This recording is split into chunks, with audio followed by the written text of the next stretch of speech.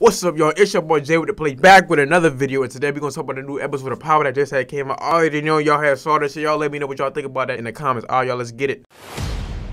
First off, let's all give a shout out and a run of applause to your boy Brayden. Brayden stole the show last episode. He showed us that he's built for these streets, and he showed us that he got what it takes to be in power. Brayden showed us that he's built for these streets. He practically stood on them corners like a real G and sold all them bags. He made Kane proud, even though Kane almost had cost him their life, but obviously his brother ain't built for these streets. So this episode starts off with Davis McLean and Dangle and Cooper Saxe talking about how they gonna plot against Tyreek. Do y'all really think Tyreek might end up going to jail around season 2 probably? Because he damn sure is gonna survive this first season. But how y'all think he might go in season 2?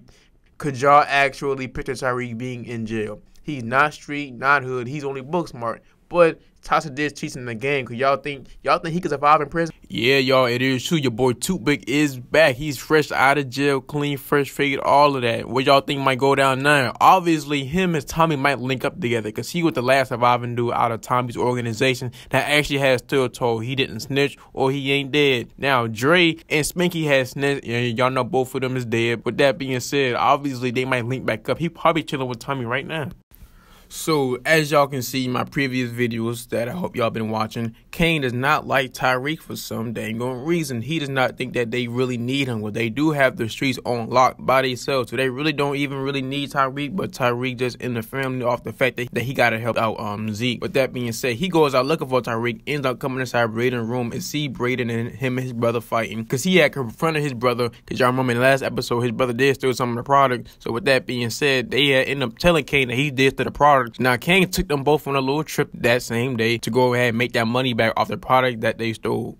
Alright, y'all, let's get real. Riley gotta go. Riley gotta get capped. She gotta go. I hope she end up getting killed in this first season. But I really think it's gonna happen. I think this might be a whole nother Tommy and Holly type situation. How Ghost realized she was a problem, but Tommy didn't realize it. I think Tyreek gonna realize she's a problem, but Brayden not gonna realize it. Now watch how they redo that. And I hope Brayden, as he does have to realize that she is a problem and end up killing her. I hope she does die. Like for real, she really gotta go. She messing everything up. I feel like Brayden might find out that Saxe is her uncle and whatnot, but I feel like Tyreek not gonna know, because she was talking about him meeting the family. Remember that now, Saxe is her uncle sent to spy on him, but watch how she ended up getting caught though. So Tyreek and Riley stayed inside the room the entire episode just to wait for Brayden to come home once they found out that he really was going. Tyreek barely was in this episode really, but this episode did been good though, proving us that Brayden is built for these streets. So she decided to stay inside the room until Brayden get back home with his little trip with Kane. He noticed that all the chess pieces was knocked off as soon as he had got home. I'm glad that they actually kind of had did that, because that is a good sign to let know when stuff is going down. They was kind of smart for that though, about the whole chess piece stuff. But other than that, what y'all think is next for Riley? Riley needs to die, but obviously because every character that we hate, they make them stay alive. Obviously she's gonna stay alive, but yeah, who y'all think might be the one to come kill her though?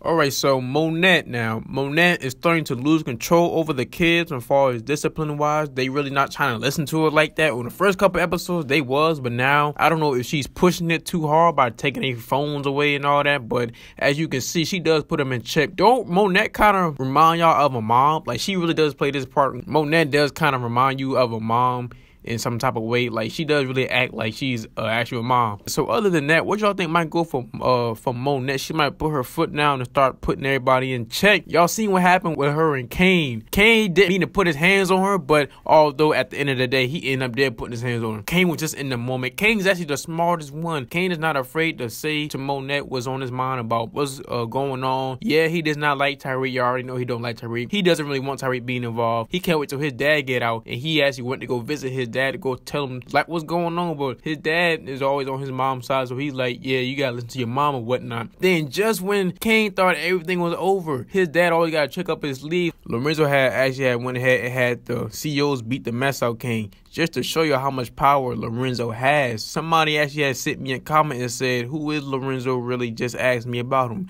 And he also had sent me this comment, which actually made my day. I was just in the middle of making this video, and he had sent me that. Other than that, Lorenzo is actually the husband husband of Monette. And he's actually the father of King, Drew, and Diana. For some dang on reason, he's just in jail living like a dang on G. He got the police guards working for him. He got other people working for him. He got that one dude spying on Tasha. Tasha thinking she going crazy because she don't know who's spying on her.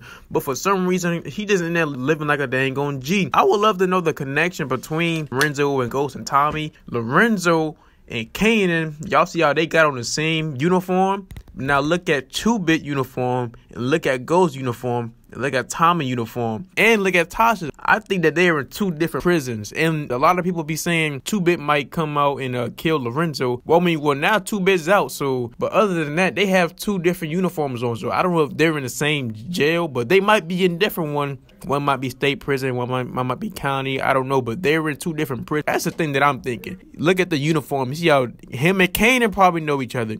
Kanan and him probably have a run in. They might be cool with each other, but I would love to know the connection. Because obviously, Ghost and Tommy and them, they had New York on lock. And now we seeing this dude look like he got a whole lot of power. So we would love to know the connection. So yeah, we all kind of still sit right here wondering when we going to ever find out the connection. So now what y'all think will happen now that 2-Bit is out? So obviously him and Tommy is going to link up and start doing some dirt together. 2-Bit is a loyal dude now. He been in there that long without snitching on nobody. And now he's finally out. So yeah, I wonder what's the first thing him and Tommy going to do. They might come after Tasha because Tasha did have snitch. So go ahead and hit that subscribe button and like and leave a comment because I will be answering y'all questions. All right, y'all. Peace.